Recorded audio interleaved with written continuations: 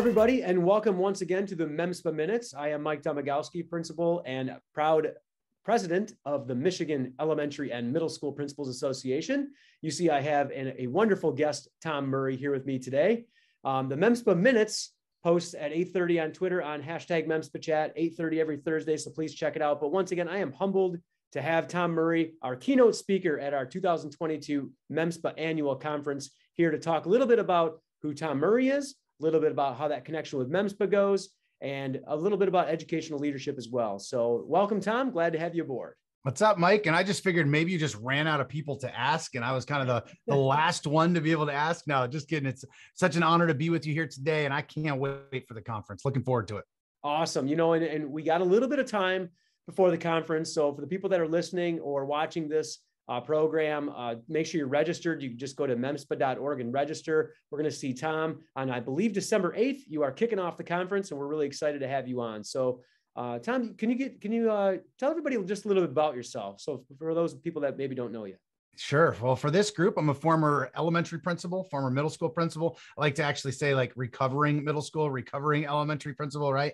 Today, I get to work nationally. I help lead Future Ready Schools, Digital Learning Day. So I get to work with principals, superintendents, and just school and district leaders all across the country. And so as a former school and district level admin, I have great appreciation for the work that you all do as principals each and every day. Kind of have the scars to prove it and know those feelings. But I also know it's one of the most rewarding jobs in the world, one of the greatest jobs in the world. But I also recognize the chaos that everybody is up against right now. And so my job right now is supporting people around around our country, doing the great work that they're doing, amplifying some of those stories, spotlighting some of the innovative practices, things that are happening, but also hopefully encourage and inspire a little bit too, because let's recognize it's not easy right now. And so I'm also a dad. I'm a dad of two little ones. And so the work that I do, one's in middle school, one's in elementary school. And so I just try and see through their lens and their eyes. What are the type of experiences that I want them to have as a dad? And then how can I support principals and teachers across the country in replicating and creating those types of experiences for kids?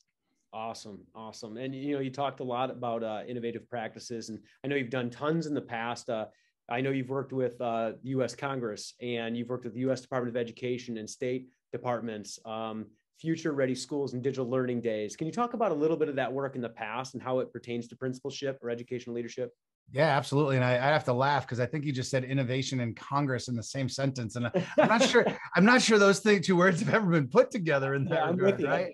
Yeah, no, in my work at All for Ed, so the Alliance for Excellent Education is a bipartisan nonprofit group out of Washington, D.C. I got recruited there just before Future Ready began a number of years ago, out of being a district level leader at the time in my district in Pennsylvania. And so we'll work across Congress, the Senate. Right now, the work that we're doing is we're really an equity focused organization. So part of the work with Congress and the Senate is really working to help appropriate the appropriate amount of funds that schools need. So we've recently worked alongside the FCC for things like the connectivity, the funding that's coming to your districts through the American Rescue Plan, through the ECF, those types of funding. We'll work on that kind of on the back end, really supporting what school and district leaders need. Also trying to help remove some of the red tape, because I've been there. I know the red tape that often gets in the way. And so really just helping to get the needed funds and resources. So part of it's that policy side, that federal policy side, but I'll be honest, it's not my passion. I mean, yes, I want to get rid of some of that red tape and get the funds to folks and help support that on the back end, some of it behind the scenes. But helping to lead Future Ready Schools really is my passion, because the work we do, bipartisan nonprofit, we work to raise money to support school leaders, support principals. There's a lot of practitioners that are helping to lead the way as our advisors, provide ongoing professional learning, webinars, content. We often partner with great groups like MEMSPA. We're not there to be competitive. We're not trying to take anybody's PD by any means, but really just because we recognize the support that's needed from coast to coast or out there. And so I help to lead the district leadership strand, work with superintendents, curriculum directors, those folks all the time on everything from, we call it the Future Ready framework, really those big bucket areas that we're working towards transformation, whether it's curriculum instruction, assessment, personalized professional learning, the robust infrastructure, the data privacy side, or learning spaces, use of space and time, community partnerships, lots of the different big buckets that principals are helping to lead through.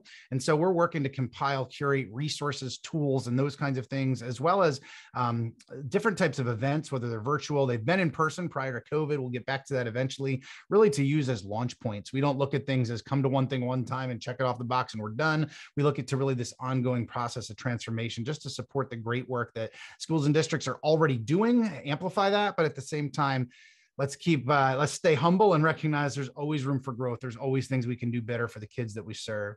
Being equity focused, we focus a lot on things around connectivity, opportunities, helping to break down some of those systemic barriers that have long been had in education and being able to work through that. So it's kind of what I do in my day job.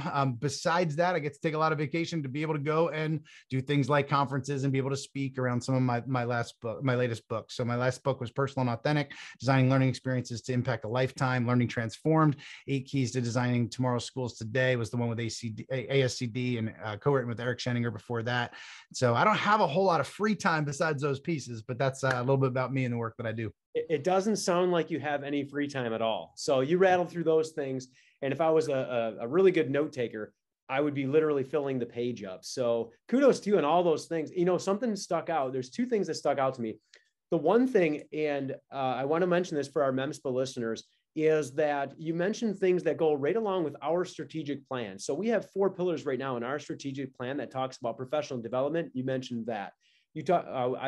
Another pillar we talk about is strengthening MEMSPA, like just strengthening the profession, strengthening our association. You mentioned things like that. You mentioned some bipartisan work that you're doing, especially with legislation. We have an advocacy piece as the 3rd pillar, and the 4th pillar is diversity, equity, inclusion.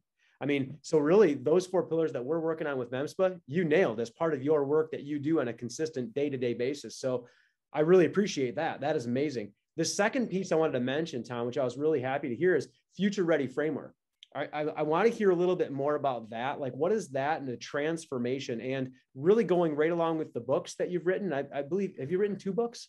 Probably a lot more, right? There's others I've been a part of, but 2 main ones. Yeah. Because I went through the bio on your webpage, and I found out the information about U.S. Congress. I found out the information about, the Future Ready frameworks, things like that. There's a ton of information on your website. So people that are listening and watching, please check that out.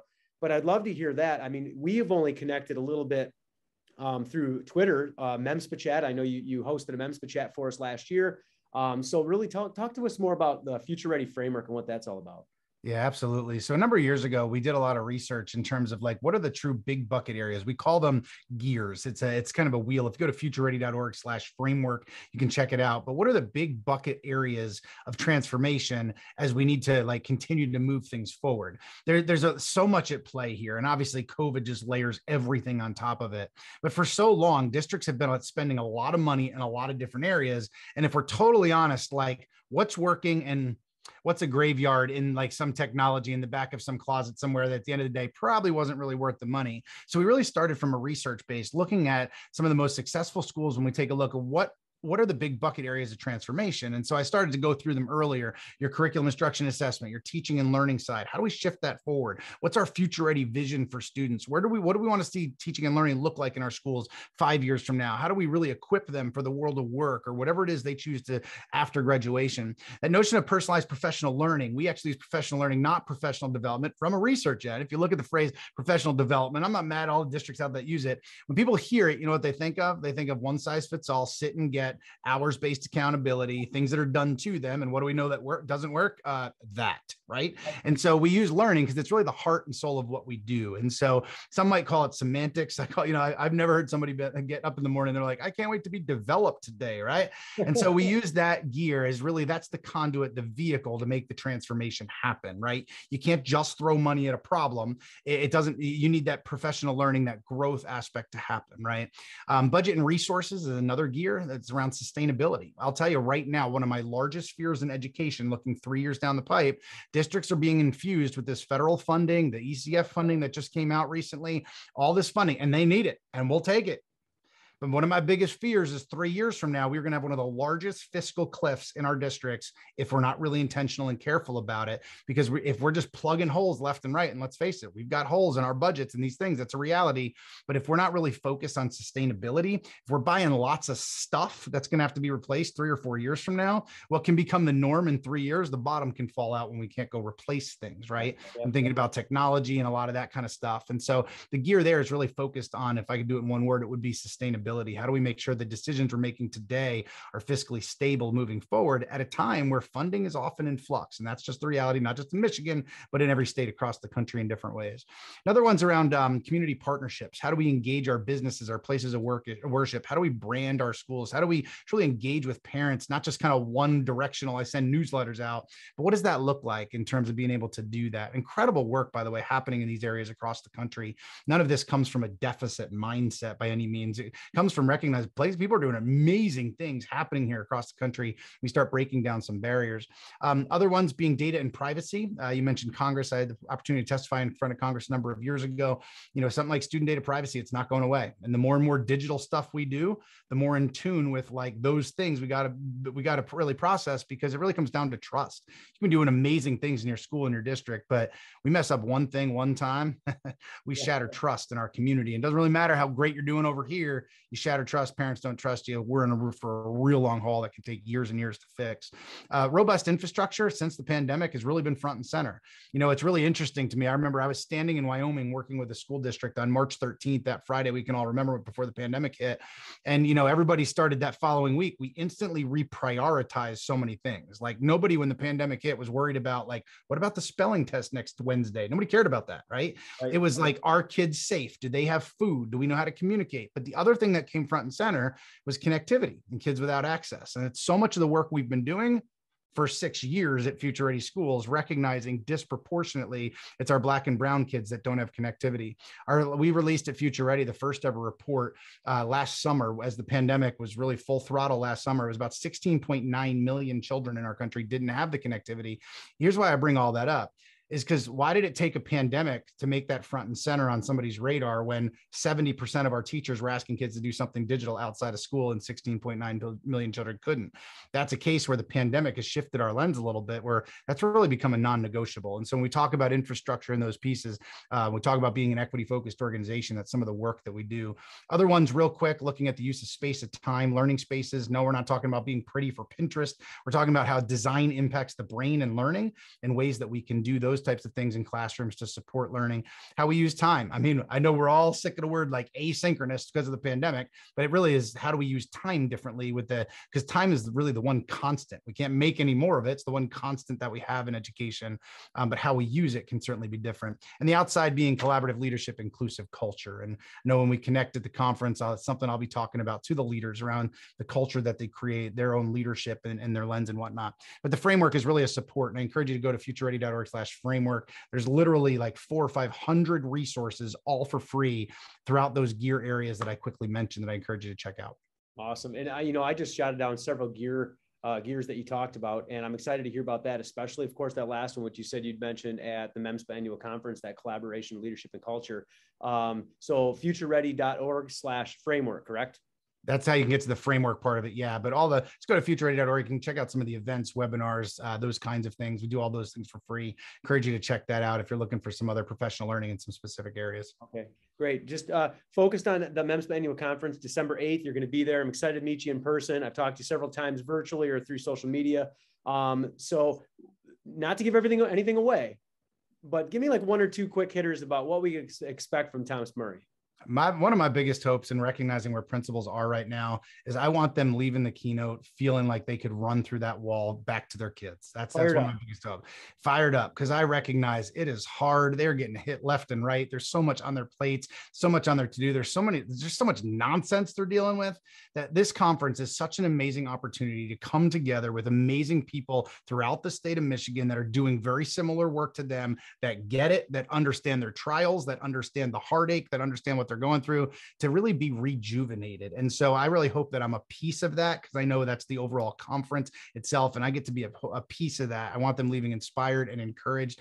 I also want them leaving with some key pieces that they can take. I want to be really practical. I'll be doing a breakout session called Leading with Purpose, I believe for about 90 minutes after or 75 or 90 minutes after the keynote, where I'm going to model to them some things they can turn around and use with their staff, some quick activities, quick hitters, quick culture builders that they can do, but also really serve a purpose around what we do with as leaders around communication, around modeling, and around those kinds of things. But hopefully it's really practical in nature as well. I couldn't be any more excited to come out, hang out. Principals are some of my favorite groups to work with as a former middle school and elementary principal myself, because I know there's going to be amazing people there that like to have lots of fun, but also need that bolt of inspiration, like I feel like we all do. And I'm glad to be a part of that. Awesome. And you know what? We are excited to have you. We're excited to meet you in person. We're excited to hear your message, fired up and to know the purpose. I mean, we're excited to work with you. So can you give some words of wisdom? You know, principals are going through a lot right now. I'm one of them, and every day is a different day, but I've never been through a year like I've been through so far this year. And words of wisdom for principals now, elementary, middle school, high school, anybody. Yeah. So I would say first and foremost, stay true to who you are. You know, there's so many things right now that you're getting at it from every which direction. In my keynote, I'm going to talk about staying personal and authentic in the midst of adversity and recognizing the adversity that we're facing every single day, staying true to who you are, staying true to what you believe, and not just kind of blowing in the wind, right? In terms of whatever parent we're trying to make happy that day, stay true to who you are, even in the face of adversity, because we will get through this. Second piece I would say is you are so busy as principals taking care of everybody else. I mean, all day long, you're taking care of kids. All day long, you're taking care of your staff. You know what we're real guilty of as principals, speaking from experience here? I don't know, taking care of ourselves. Yeah. And many of you go home and you take care of other people.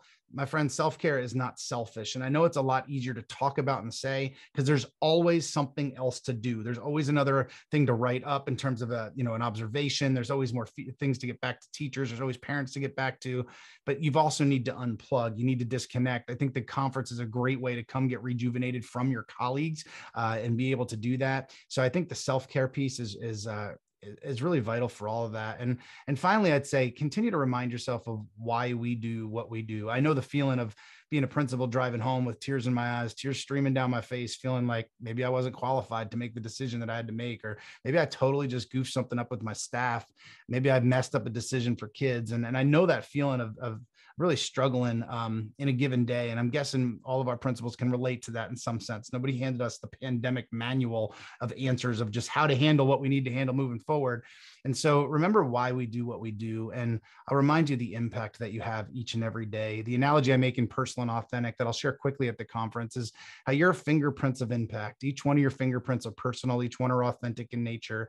They really will last on generations to come in your community. And it is so difficult to see that when we're so deep in the weeds and our schedules are so full, but the impact that you make every single day is incredibly vast. And it is such an honor to be able to join you all in December. Yeah. And it's once again, it's going to be an honor to have you, Thomas Murray. We're excited to have you on December 8th and excited for a breakout, excited to have some more deeper conversations as well. I'm sure you and I will connect and you'll connect with the other hundreds of principals there at the MEMSPA annual conference. So do you have anything else you'd like to add before we start signing off here? Because I want to be cognizant of your time. There's a lot of information there and I appreciate it, but anything else you want to add? Thanks for the work you each do each and every day. You are appreciated, and I stand in awe of the work that you lead. Can't wait to see you in December. Awesome. Thanks, Thomas Murray. I appreciate you. Appreciate you connecting with MEMSPA, coming to see us up in Traverse City in December. For everyone watching or listening to this, make sure that you are registering for the MEMSPA annual conference. You can go to memspa.org and just register there. All the information's on that website. So this MEMSPA Minutes video series, once again, posts every Thursday at 8:30 on hashtag MEMSPA Chat and also other various social media streams. You could also follow us on the YouTube channel MEMSPA TV. But for myself, Mike Domagalski, proud president of MEMSPA, and Thomas Murray here, we're going to sign off. Keep doing the good work. Principals leading learning, and we are in it together. Let's do it together. We will see you next week. Thank you so much.